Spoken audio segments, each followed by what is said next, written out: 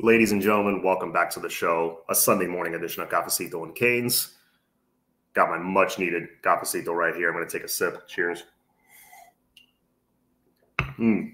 Yesterday was a good day in Canes recruiting.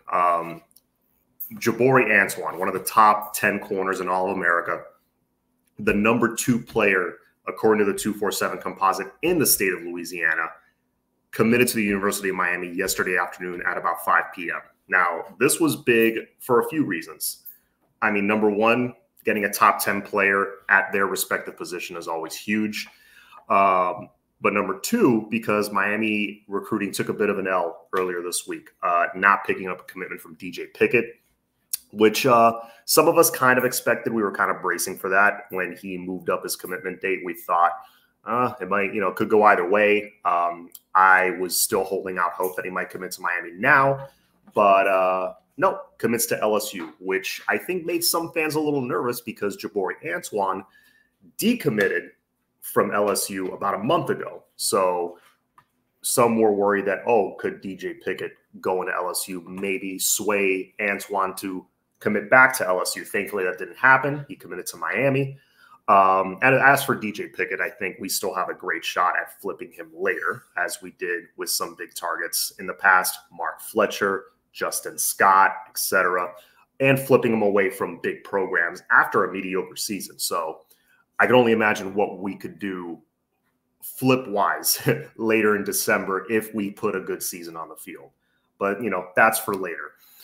But another huge reason this was a big pickup is because I think fans were kind of getting on Coach Chevis Jackson a little bit. And I don't understand why, because if you look at who he has picked up without even coaching it down for the Miami Hurricanes. He's only been here for this offseason. Look at who he's picked up so far. Obviously, he picked up Jaboree ANTOINE last night.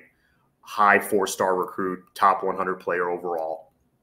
He picked up Chris Ewald, also blue chip corner, very talented from the area.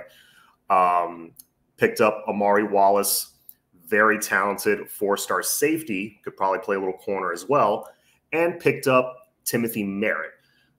So he's not a blue chipper, but 3-star, got a lot of size, 6'2", 180 pounds, and is fast as hell, very athletic. I think could slot into safety in the future, after developing for a couple of years. So Chevis Jackson has done some great work so far.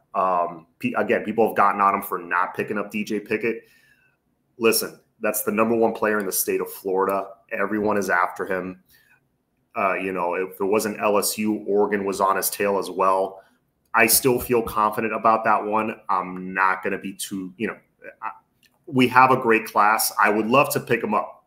It would suck if we didn't at the end of the season, but, I'm not going to be like super upset if we don't. Right now, according to, I think it was On3 that I saw yesterday, that we're now the number 9 class in the entire nation. Again, that's without having played it down. So I think that can only improve once we start playing and start getting some W's. So this was a big pickup. Again, love the kid. Jaboree ANTOINE, I think, has a chance to be a big-time player in this program. And not just that, I think he has a chance to play early. He's got good size, good length at 6'1", 170, 180 pounds, in that range. He'll beef up a little bit. But great cover guy. I mean, sticks to guys like absolute glue. It's hard to find. It's easier to find those, especially in today's college football, those corners that are physical, that like to come up and hit. They can jam the receiver. But guys that can just cover down the field and read plays well and are very smart, understand zones and things like that, that's a little more difficult to find. Those high IQ guys. He's an athlete on top of being very intelligent, mature kid. Definitely someone you want as part of this program, part of the culture and all that. So great pickup. Again, very happy about it. We're sitting very well right now overall in recruiting. Again, not even having played it down. This can only improve. This can only get better, barring any disasters on the field, which I have said many, many, many times. I do not foresee that happening. So enjoy this one, Canes fans. It's a good one. Jaboree ANTOINE, welcome to the family.